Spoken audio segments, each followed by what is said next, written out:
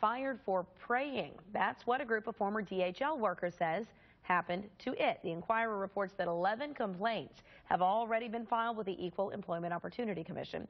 More are expected. Now, the complainants are Muslims who say that the company stopped giving them flexible break times that allowed them to pray.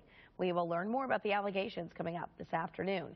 The Ohio chapter of the Council on American-Islamic Relations is holding a news conference at 1. And join us later today.